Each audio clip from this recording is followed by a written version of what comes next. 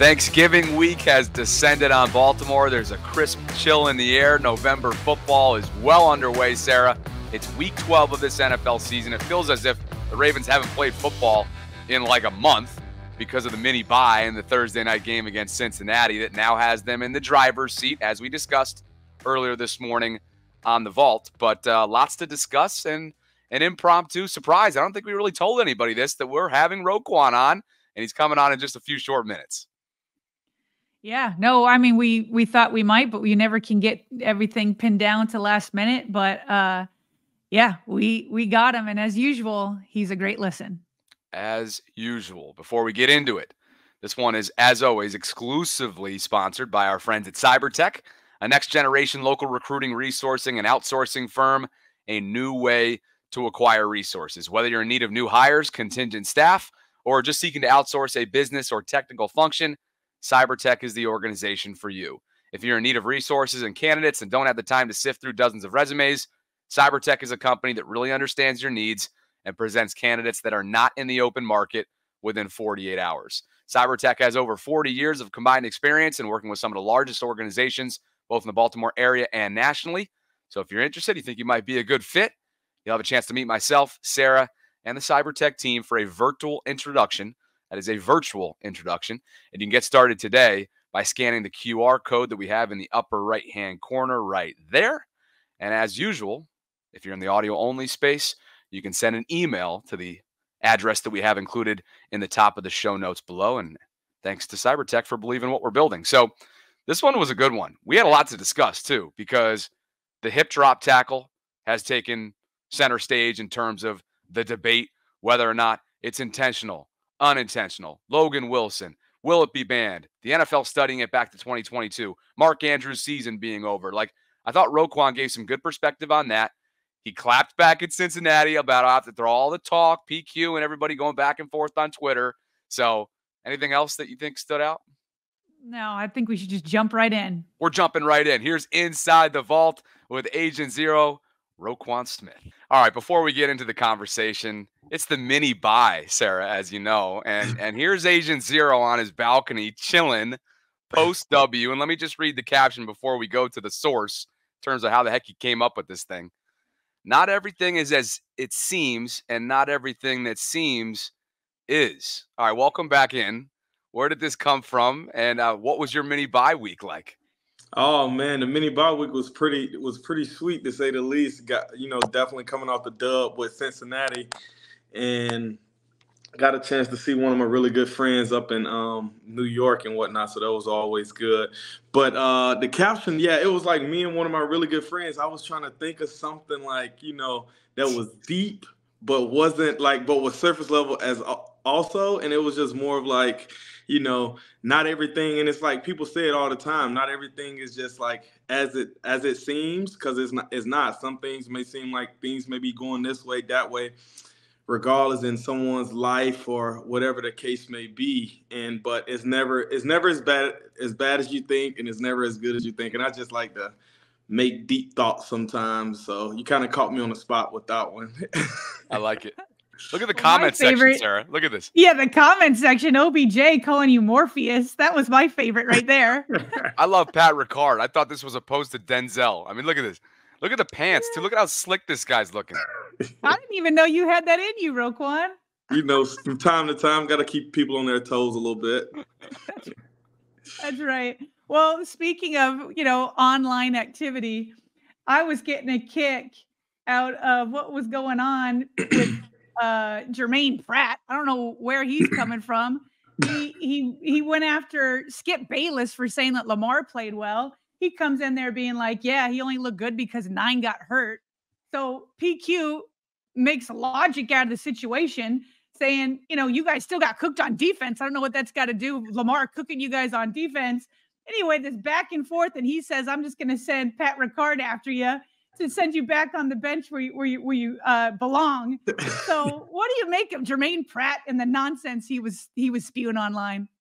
Yeah, it just sounds like a bunch of excuses if you ask me, We could have said that last year when Huntley, when Lamar wasn't out there and whatnot. So it's about, are you in the excuse making business or are you in the result making business? And I'm more so in the result making business, regardless of who comes out there, whether that's 9, 6, or whoever the case may be. It can be Zach Taylor, So it really don't matter who's out there at quarterback. But feel for the guy Joe. Wish him a speedy recovery. You hate to see people go down with serious injuries, but at the end of the day, it's part of the game that we play. It's a very physical game. So, but it sounds like an excuse for me, and I guess that makes him feel better, if you ask me.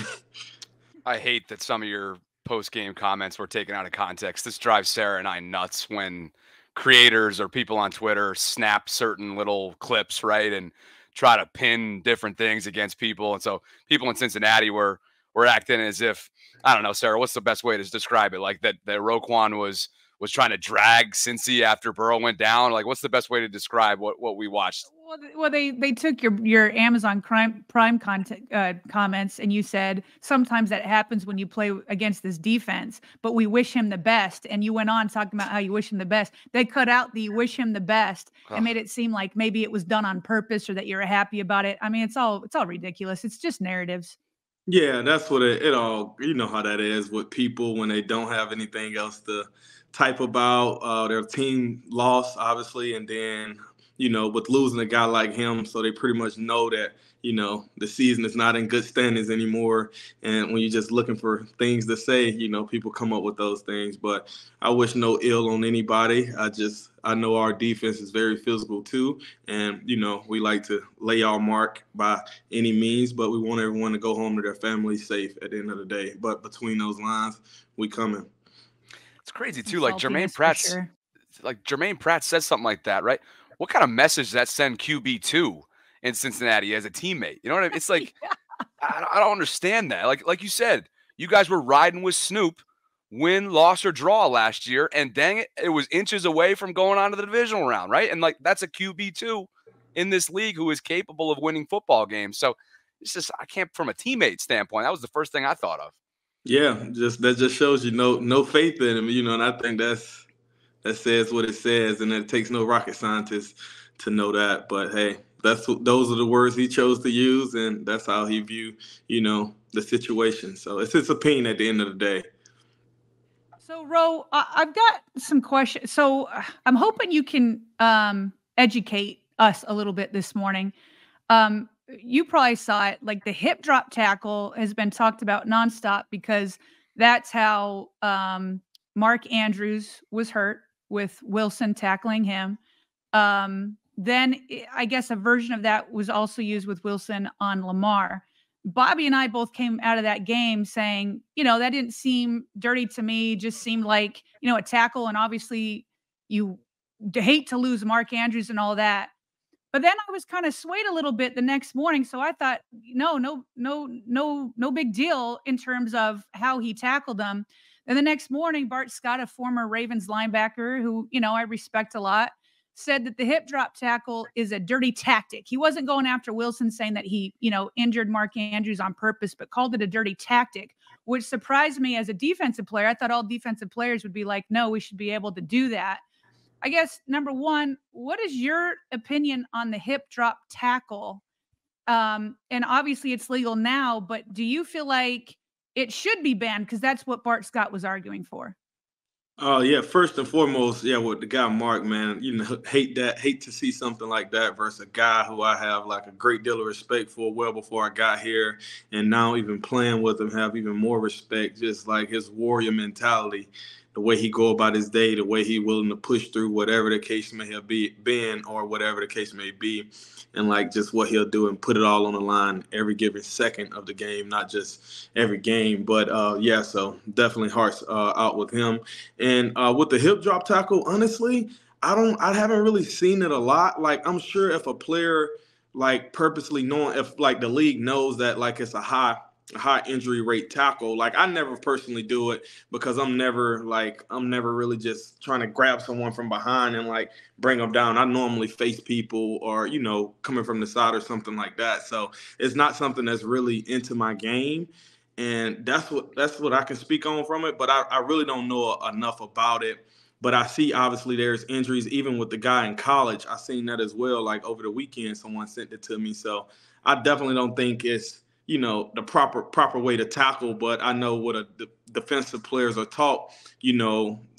Get somebody down by like any means. So when you hear those things as well, like if somebody's going to you trying to prevent a touchdown, like you're gonna do like whatever you think is best. So I haven't really watched the play much, if I'm being honest, because I try not to like look at stuff like that. But I don't know if the guy, I don't know the guy as being a dirty player. I haven't heard of him being a dirty player. And I'm sure, personally how I think about it, like I never really truly go into the game hoping that I'm hurting someone, so they're not able to finish the game or not able to finish their season, because that sucks. And I'm sure if he thinks like that, I'm sure which he's not, like then that would be a pretty horrible choice decision to make. So I'm not sure too much. I haven't really watched the replay on it though, but it definitely sucks just losing a guy like Mark. And then I've heard about the hip drop tackle, so it sucks for sure. So if it were banned, it wouldn't really affect your game because you don't do it anyway. So you wouldn't be too upset if it was banned, because it sounds like the competition committee is looking at it and it's possible that it could be banned over this next offseason. Yeah, no, like it wouldn't bother me one bit if it was banned or not. Like, yeah, if it definitely keeps the players safe, I would definitely support it. But I can't even think of a time in my career where I've tackled like that, because I like the face thing, look at it right in the face and know exactly what I'm hitting, or like let my opponent know that I'm hitting them, as opposed from dragging them more so from behind and dropping your weight or whatever the case may be. So yeah, it's not clean in a sense. I guess just for that educational piece, for those of us who haven't played at the highest level, do you knowingly in that moment? I mean, these are high speed car crashes essentially that happen on every single play, right, on an NFL field. Do you knowingly use the hip drop tackle, or is this just something that happens in a high speed moment where you're just trying to get a guy down? I think it's more so of just trying to get a guy down, and it's hard for me to speak for it like wholeheartedly because I've never really done it. So it's kind of hard for me to put myself in that mind state of doing a hip drop tackle when like that's not a part of my game or how I address the ball carrier. So I think more so an individual that's actually doing it can more so give you a better explanation behind it, because it's something that they do in their game. Yeah. But I know from a defensive perspective though, like you've taught like get someone down, and maybe that's something what someone revert to, or or just like by any means just trying to pull the guy down and somehow it happened. So I don't know, honestly. All right, so Ro, my favorite thing coming off of one of my favorite things coming off that win was you and PQ on the dub cam. I know Cassie Calvert's back there getting you guys. You got a lot of attention from Ravens fans. They loved this one when you came on. Big dub, baby. We got Ro right here. He's not in a good mood, so we're just going to exclude him from this. We didn't finish the way we needed to finish. But guess what? Bye, Cincinnati. And Sarah, on top of that, in that prime post-game interview, you called it inexcusable what happened there at the end, right? The Jamar Chase, I hate to use the phrase garbage time, but people, whatever, in the media use it as garbage time, even though the game's never over till it's over. But when it was out of hand, let's call it that, right? When it was out of reach for Cincy, they got a touchdown, Jamar Chase. So what was your message to the team? And how do you find a way to find that inner dog in you, even though things are clicking right now and you're beat a team? You just swept the season series with a division opponent, and you're sitting in the driver's seat right now division-wise. Yeah, absolutely. The broom is out, I guess. And it came to town Thursday night, so that was pretty sweet. But yeah, at the end, and like we're taught, from like with Mike and company and everybody on staff, you go into there's no more life left in the opponent. So more so in football terms speaking, like you keep going into the last whistle, like regardless of what's going on, you don't allow an opponent to actually come up and breathe when you actually have them exactly where you want. Like they come up for air, you take them right back down in a sense. So thinking with like that kind of mindset and knowing how our defense thinks, like we have to finish those plays if we want to be the best defense that we can possibly be. And I think that's it more so in a nutshell. So Ro, so that's one thing I know that you guys have a goal on. the Ravens defense is ranked top 5 in just about every single category. I was just looking into it today. But if there was one area of improvement, I'm sure you already know this, it's probably that rush defense where you guys are number 13 right now.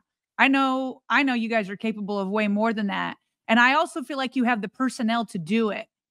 What do you think needs to it's really like the last 2 weeks. I know Mixon got some and then Brown's kind of at the end there.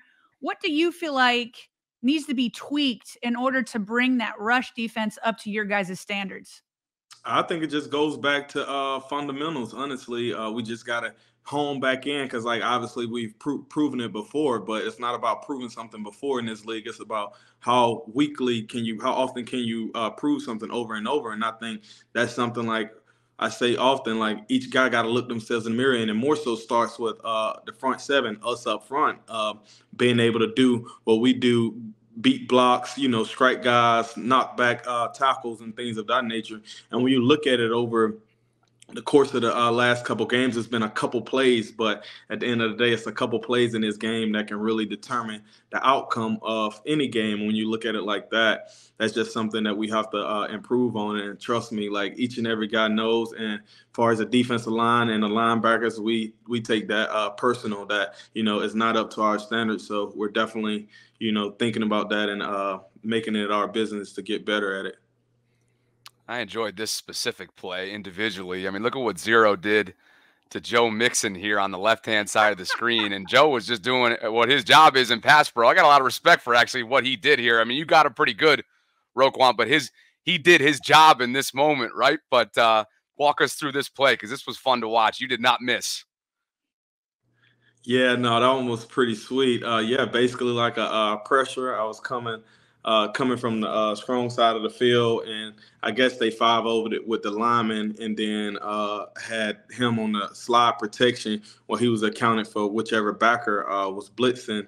And yeah, kind of got me a nice little head of steam, about a 5-yard head start, and then he was coming, and then I thought about maybe more so working a move, but yeah, I was a little pissed off on that 3-yard touchdown, 3-4 yards, whatever the case may be, when I got out leveraged out to the flat. So I was just like, let me just see what his chin's about. So that's what I checked it out. You absolutely trucked him. I watched that like 5 times. I was like, could you imagine having to stand your ground? Like, Joe's built. Yeah, I mean, he's not like this 5'8" DB or something, nickel corner. Like, I mean, but he's just got to stand there and get ready for this train to come through. That was you just trucked Train him. Zero. Yeah, Train Zero. Let's just keep giving you nicknames here. So about the time that you guys were in London, I don't think we ever asked you about this, and I was like, you know what, we got to get this in before we're too far down the road. But Ndamukong Suh was interviewed by Sky Sports out there in London, and he kind of like broke a little news I know here. This was around about the time you signed with the Eagles last year. What's your plans? What's your immediate? Got a couple more weeks, so we'll just wait and see. Some breaking news last week. It was the Ravens that spoke to me. So they seem to be interested. They played great today. Oh, so. you like that? I like their defense. Yeah, Lots of sacks. How do you not like this defense? So, Ro, here's my question to you. 1, have you heard anything about this, about, a potential signing? And number 2, would you welcome that? Honestly, I haven't heard anything about like a signing and whatnot, but like I'm sure, as football fans, and everyone has a great deal of respect for Suh, the way he's played the game for many years. And, guys, been on winning teams, rings, and things of that nature. So have a lot of respect for him, but that's a little bit out of my pay grade. That's more so upstairs, like EDC and those guys. It's all of a sudden we're taping this on November 20th, and so I think this is your time of year, right? When that air starts to get crisp, the focus is about as narrow as it can possibly get, to quote John Harbaugh, right? So from a mindset standpoint, what changes for you this time of year as you guys start to really kind of hone in on taking this division over the next 2 months or so? Yeah, honestly, man, like right now, week 12, whatever the case may be, it's like guys, each and every guy right now, it's like the games count double almost. This where teams are, either sliding into playoffs contention or like sliding out of it. So it's more so like each and every game is very important, regardless if it's division or not. But like in the division games, like which I think is the toughest division in football, they mean a lot, and we just have to keep churning one game at a time, and we're shifting our focus out here to LA before we can get back to any division, because I think that team is really good as well. Do you change anything about off-field play, the way you cool down, the day after games, the way you kind of like treat your body? Does anything change or get enhanced over the next few weeks? No, I pretty much stay the same. I just know normally things as far as like practice, things get a little lighter later in the season. Guys are going through things injuries wise, so you're definitely hyper aware about everything with your body. So making sure you have to take care of that, because that's your bread maker at the end of the day, and that's what keeps you out on the field. So guys knowing that, and I'm sure a lot of guys pay close attention to that as well. All right, Ro, we'll get you out on this. It is Thanksgiving week. Get some good food going on. So here's my question. What is the best Thanksgiving dish, and which one should be banned because it's so bad? Best Thanksgiving dish, and which one I think should be banned because it's so bad. I would say the best one is probably dressing with like cranberry put on it. And like baked mac and cheese is pretty good too. But I'm gonna just leave it at those two. And then far as which one I think should be banned, wow, that's an interesting one. I would probably say the name stuffing. No stuffing, because you got to keep it light this week. Yeah. But some say dressing and stuffing is pretty much the same thing. But like I would probably say the name with stuffing, like, because I never really heard of it until I think I got out to the Midwest. I love it. What's hilarious is that you named cranberry as part of your best, and I was gonna ban that one. Like, who eats cranberry sauce? You like it too, Bobby? No, I just didn't know that you guys were opposites. Oh yeah, no, that's banned in my house. I will not be bringing that to my Thanksgiving dinner here. Yeah, no, cranberry is nice with the dressing. Now I got to give it to it. You're clean. You're living clean over there. This is a work week for you. Do you guys have off on Thursday? What do you got going on? No, normally I've done it all on Thanksgiving. Far as played on it, practice on it. So I think it's a work day. We have things we got to take care of this weekend. So yeah, business as usual. You got a West Coast trip coming up. Yep, that's exactly. All right, Ro. Well, glad you enjoyed your mini bye week, and thanks as always for dropping in. We'll talk soon. Absolutely. Thank you guys so much. I just can never put any kind of contribution or participation in anything related to food, because I have the most sensitive stomach in the history of stomachs. So I'm just over here kind of like on an island where you two are talking in depth. So hope you enjoyed that. Well, that's so what do you do on Thanksgiving? Well, I exist. I just sort of exist. I got colitis over here. It ain't fun over here. Oh my gosh. Geez, things I'm learning about you after a year worth of stuff you don't know about when you're just have a business relationship online. I tell you, I had the most bland diet ever, but you know what? That's the way it was drawn out for me. So hey, maybe it'll just keep you thin in your as you hit the 30s and 40s when your metabolism starts to slow down. But no, so I said this, and this, I was very, very curious about his perspective on the hip drop tackle. Bobby, I feel like that night when the tackle happened, I still don't think Logan Wilson, I'm not going to dub him as a dirty player. Roquan didn't do that. Bart Scott didn't do that. Patrick Ricard actually had a pretty long quote that he gave to Ryan Mink over at the team saying that he's not dirty. So in no way did I think he was. Yeah. In no way did I think he was dirty that night. And I still don't think he's dirty this morning. Yeah. That being said, I feel like I am way more open to banning that hip drop tackle than I was that night, mostly because that night I had no clue about it. It seemed just like a normal tackle, to me. And so it's interesting to me now that you got somebody like Bart Scott, who calls it a dirty tactic, by the way. So not something I'm presuming he didn't use then if he feels like it's a dirty tactic. Now Roquan saying that's not even how I tackle, which I didn't realize, these details because I was, we're up at a different vision of, you know what I mean, of a different lens of things, and they're more into the details. So now that Roquan's like, I don't care if they ban it because I don't use it, Again, I do think it would probably most affect somebody like a DB, like say it's like that nickel corner that can sometimes be 5'9" and, all muscle, but like 185 or something. And they're trying to, and like the game's on the line and they just have to drop their weight and try to bring somebody down. I still think it could affect somebody like that. So I'm still open to that. I think the biggest thing that would make me nervous about banning it, because as Roquan said, if there's major data that that's how people are getting injured and he doesn't use the tackle, then it almost seems like a no-brainer. I think the thing that's probably going to, if it is banned, that will bother me the most is because it'll be another judgment call. And I would just hate to see refs come up with like a phantom hip drop tackle, like the way they came up with phantom PIs in this last game. And they came up with phantom PIs both ways. So I guess you could say it evened out. But that to me is just like another thing that it's like, in real time, referees have to make a judgment snap decision on something that could affect the game big time. So that part would bother me, but I guess that's something you live with if it prevents something like Mark Andrews going down or Lamar Jackson even kind of getting hurt on it. Luckily, wasn't major. Something you live with if defensive players don't even think it's that big of a deal.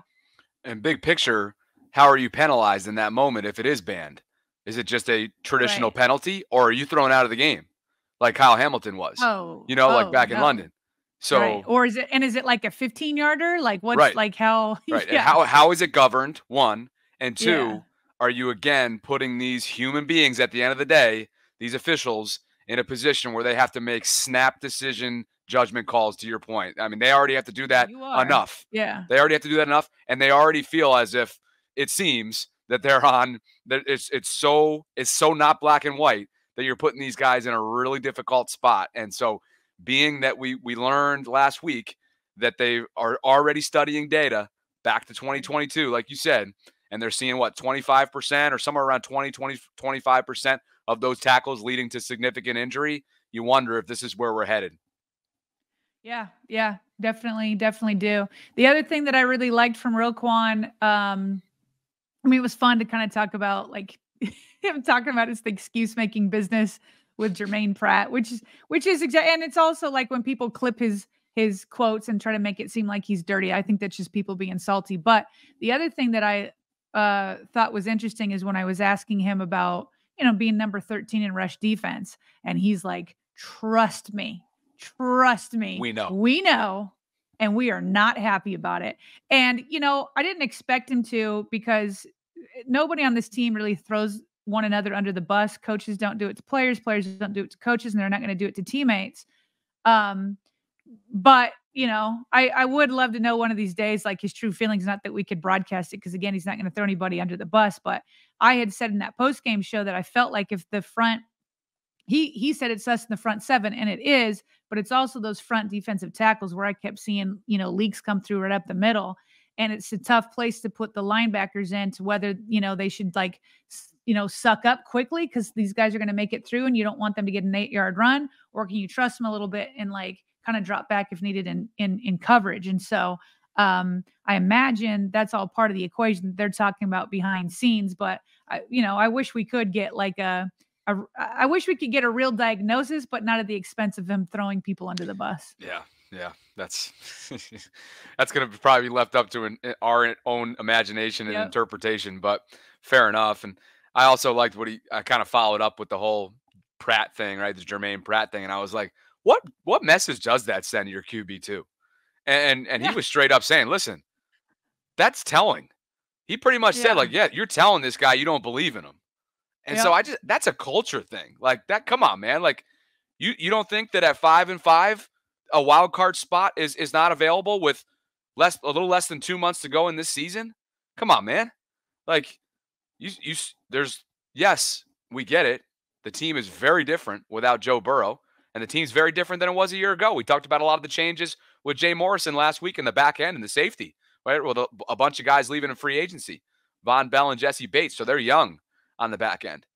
But I don't know. That tells me that would not send a great locker room message if I'm in that. If I'm Jake Browning, let's just say that. Yeah, and that's what's like. You're kind of in the moment trying to like make excuses and be like, you know, we wouldn't have gotten swept in this and that, not realizing what you're saying overall. So I don't know. Maybe, at least I hope he didn't realize that he was taking a shot as his number 2.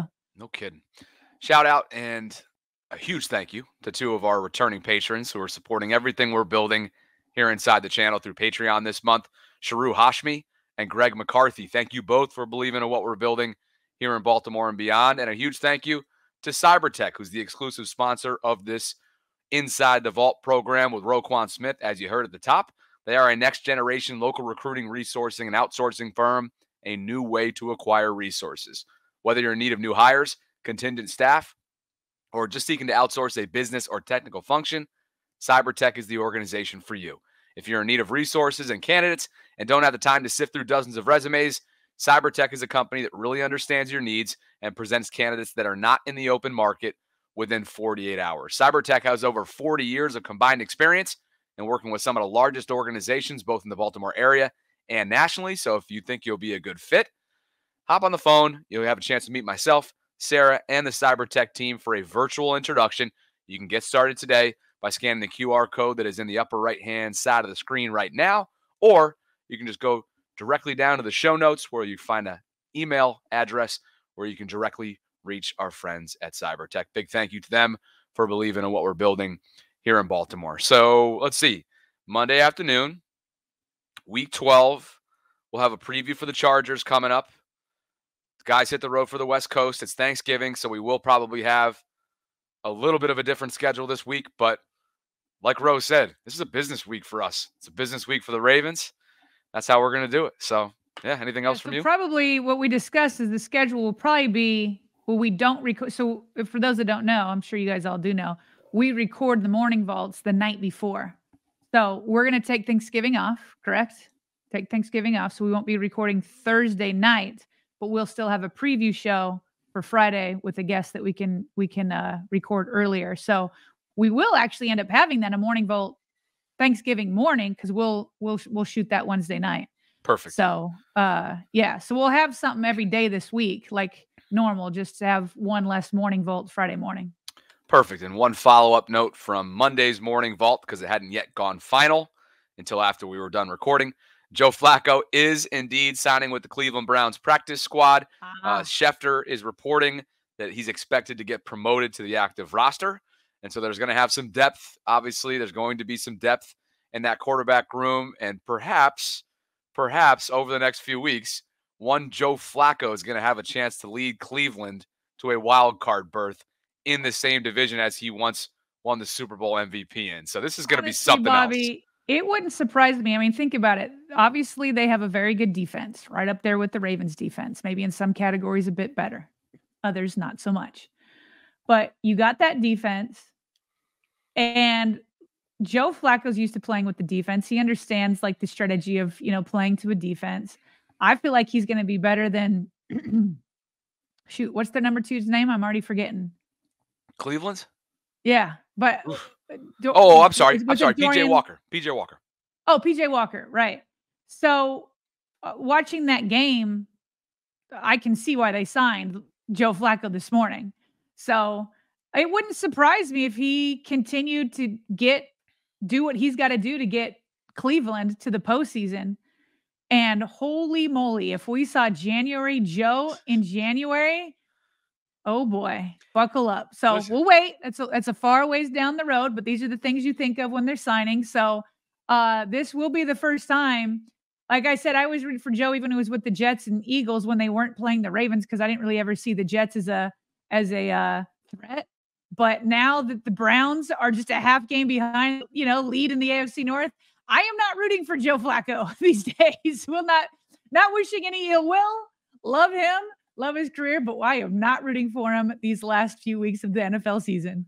I'd go as far as to say that if the Jets made this move a month ago and signed Joe Flacco, there would be a much different tenor surrounding that organization right now, and they'd be highly anticipating Aaron Rodgers' return instead of questioning whether or not it's right to bring Aaron back at this point in his career, and rather get a full offseason of rehab and go after it in year 2 for him in New York. Right. I'm not saying that Flacco, look, he's 38 years old. Clearly his mobility is lacking at this point. I'm not sure it ever wasn't lacking, but we know that he still has an arm. We know that he's a winner. We know that he is experienced. And I'm just saying, to your point, what did they hold Pittsburgh to? And I'm not saying the Steelers are a high-flying offense, but that Cleveland defense held Pittsburgh, I think, to 10 points on Sunday. So you mean to tell me that Flacco couldn't find a way to manufacture 13 points? They can keep plenty of teams below 20, and and that's always where we were with him when he led the Ravens. Can we get above 20? That's all we need. We need a little bit more than 20. Can he do that? They're going to have the same questions we had for years. I think it's a great storyline.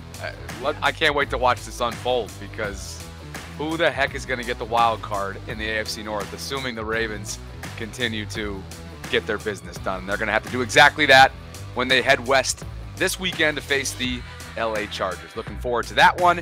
Always thanks to CyberTech. Always thanks to Roquan Smith for his generosity and time here inside the vault. And for my co-host and partner, Sarah Ellison, I'm Bobby Trossett signing off from this special Monday edition with Agent Zero.